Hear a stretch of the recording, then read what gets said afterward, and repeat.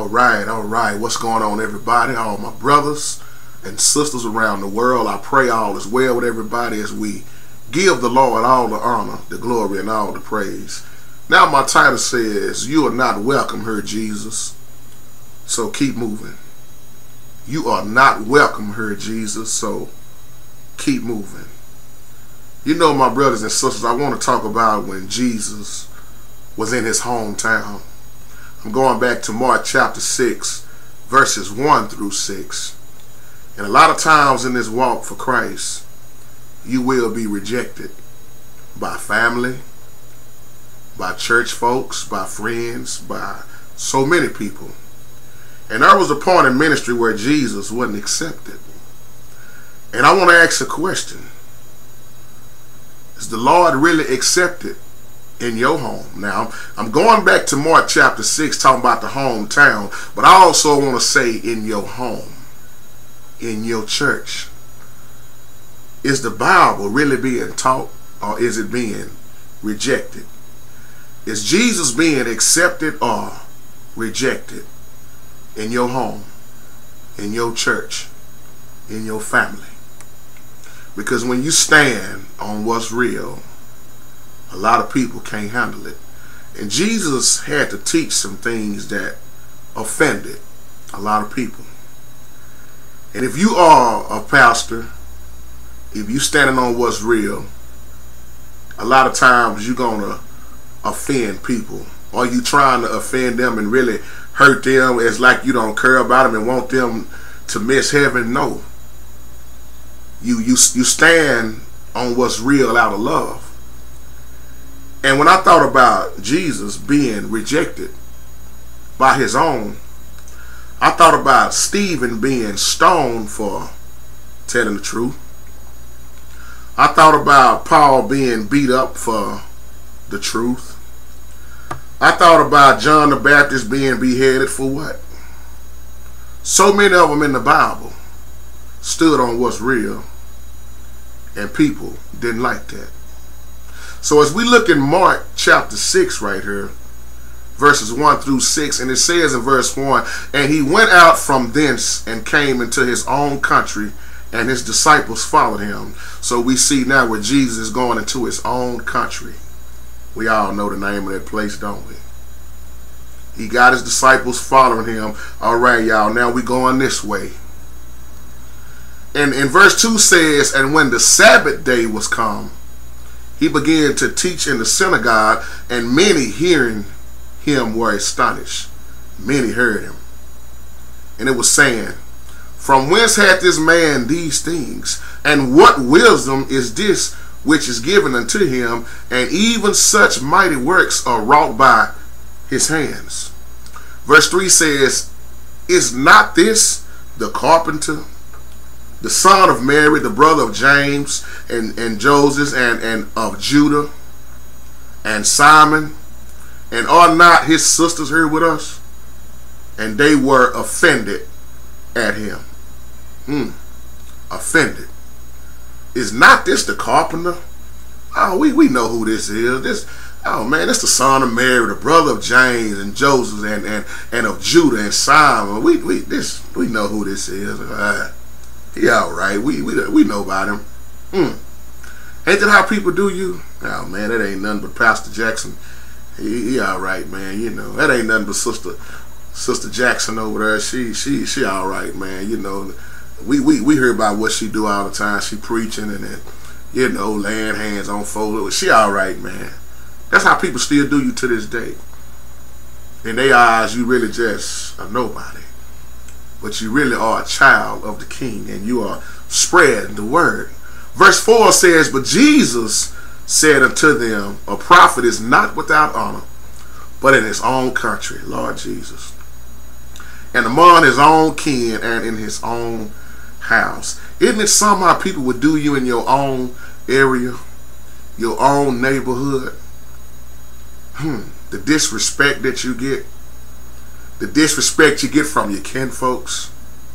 Verse 5 says, and he could there do no mighty work. Y'all catch verse 5. And he could there do no mighty work.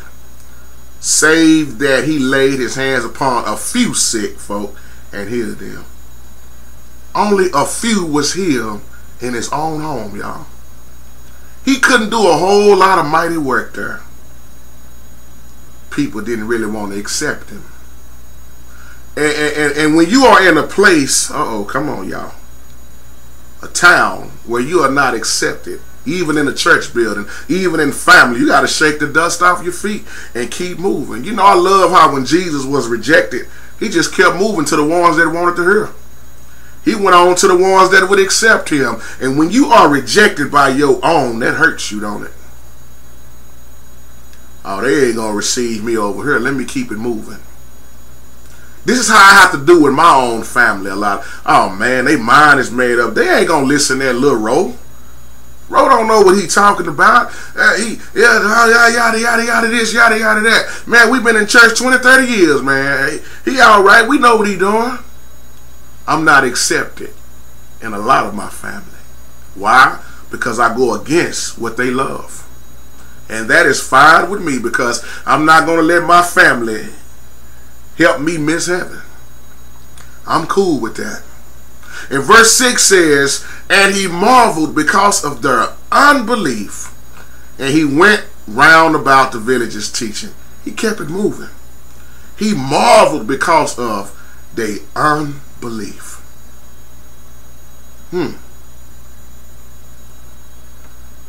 Boy, this is so powerful, y'all. This reminds me of when I hear real preachers preaching. They are always rejected. But if you come up in the church with a fake doctrine and a feel-good sermon, you are fully accepted and welcome. But when you get somebody coming in the church preaching the true gospel and talking about repentance and salvation, they don't want to hear that. Kind of reminds me of it. As long as Jesus was performing them miracles and oh man, the feeding the 5,000, the multitude, it was way more than that. They was all with Jesus, but when that hard stuff started kicking in, well, we don't want to be following him. Jesus stood on what was real. They rejected him. And a lot of people are still rejecting the Lord right now. And the ones who are preaching the gospel, they are being totally rejected. When you offend people with the gospel, I'm talking about in a good way, they don't want nothing to do with you. Trust me, I know. I'm living it. I know how people don't want to hear it. You know too. You know how so many people go to church and we went to the building, we had a good time, we preached, we hooped and hollered, and we laid hands, we spoke in tongues, we did everything. The choir got down and we took up offering, but did nobody get delivered? So many ones on the inside that need to get delivered. See, somebody gonna hate me because of this message right here, because I'm standing on, once again, what's real. We got many people going to church. We got many buildings up. But how many people are truly getting delivered? Truly, what we're talking about is, we say, being saved, when none of us have reached heaven yet. Jesus, in his years of ministry, resided in that place. He was going to and fro, y'all, preaching and teaching. He lived a blameless, perfect life. No sin at all. He showed the way, but yet and still, they wasn't ready to believe the gospel. They knew of him, but they truly didn't know him. Come on, y'all. We got a lot of people walking around, yeah, man, I heard of Jesus. I heard of the Bible. But do you truly have that one-on-one relationship with the Lord? We know how to go to church.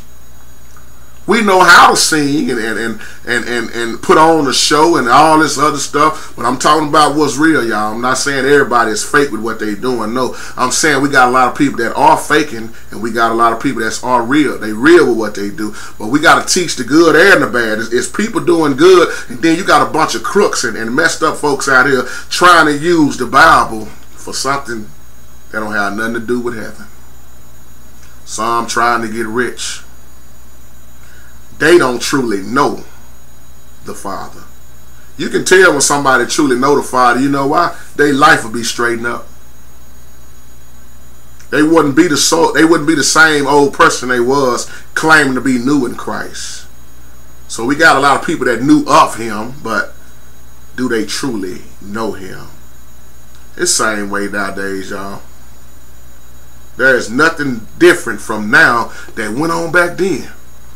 So when you are rejected in your own home, preachers, I hope y'all listening to me. Keep standing on what's real. Pastor Cochran, I don't know if you ever will see this video, but let me tell you something. From looking at you all the time, when your faithful servant, Brother Rodney, send me those DVDs, when I check out those sermons, always on point. Those type of sermons that you preaching, man, will get you killed. Those type of sermons will make people leave your church. Those type of sermons will have folk mad at each other, and those are the type of sermons that most pastors stay away from because they don't want to lose their congregation. They don't want their salary to drop. So I'm with you, brother.